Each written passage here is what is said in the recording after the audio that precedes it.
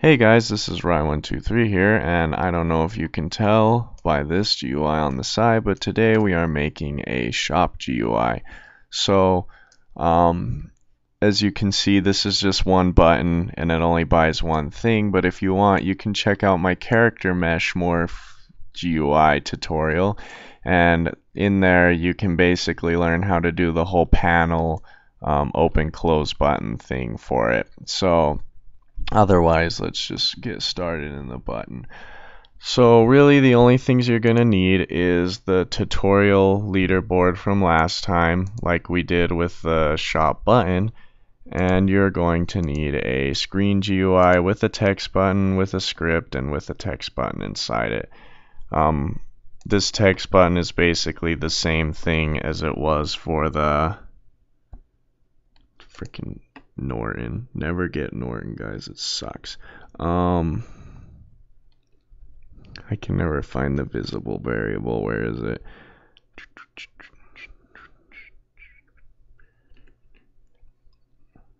Where the heck's the visible variable? Whatever. Basically, it just stretches across the screen and it says button. So here's the script. Let me center this maybe. There we go. So I'm just going to go over it. I'm not going to retype this because that would take hours, and I kind of want to get this done fairly quickly so that we all can move on. But anyways, local player equals script dot parent dot parent dot parent dot parent. This just gets the player because the way the players are set up, it's like so there's the script, there's the text button, there's the screen GUI, there's the player GUI, and then there's the player. And then I don't know why, but I just get the player's name for some reason. So the next thing is we're going to call this click function as soon as the button is clicked by using this down here, script.parent.mouse button, one down, semicolon connect, and then call the clicked function. And basically almost the rest of the script is just the same. So there's the cost right there, just a variable, the weapon, where put it in lighting or wherever else, you just have to change it. Get their leader stats by finding the leader stats child inside the player, and then you get their money by looking for the money integer value inside of the leader stats. Then this variable gets the text button inside of the screen, or the other text button, along with the script. So it's just script.parent.text button, as you can see here. It's just right next to, underneath it. Then we have where the actual work happens. So if the player has enough money, so if their money is greater than the cost, then subtract the cost from their money, clone the weapon, put it into the starter gear and the backpack, make the message visible, change the message's text. You can delete or add these lines as you feel fit, whatever you want the message to say. And then this else is if they don't have enough money, and it just says you don't have enough money, and blah blah blah.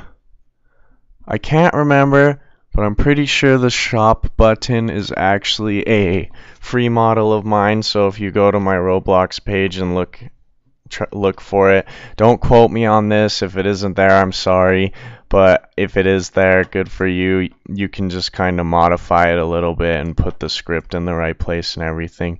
But anyways, guys, I hope that made sense. Don't leave yet, because I still have something I need to talk about. First of all, thanks for watching. Secondly, a lot of you have been asking what output is, and it's basically this stuff down here. So when I test my game, oh yeah, I guess I should show you that this script works too. So when I test my game, all these red ones are errors, which is what I would like to see if you guys post a comment about not knowing how to do something, I would like to see the output. For example, if I was having if this was on the welcome message one tutorial, you would say like, oh look, apparently, why is my tycoon script ending? Whatever. But if this was the welcome message one, then you would get like these things right here, because that's where the error is being thrown. So yeah, that's what output is. If you can't see the output, come up here to view, and it's just right here. Just click on it and it will pop up at the bottom. Oh yeah, this works. See, click the button, says the stuff. Mine's not centered because I don't really care. And then you get the weapon.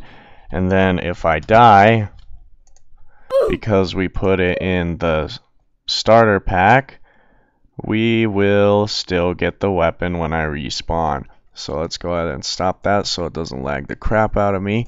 Yeah, so that's the thing on the output.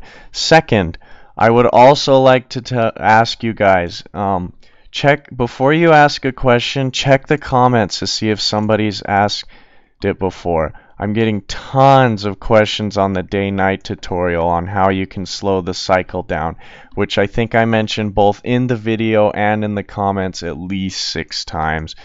And I don't know if any of you guys from the day-night one will be watching this, but look, all you have to do is either make this number bigger or make this number smaller. I'm sorry if I sound a little agitated. I just don't really want to be spending all day answering the same question 20 times.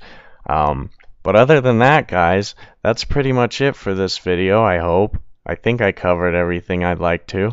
But anyways, thanks for watching. Be sure to subscribe for future tutorials and other game-related content.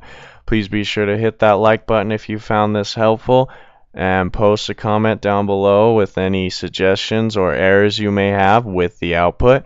And I'll see you guys next time. Adios.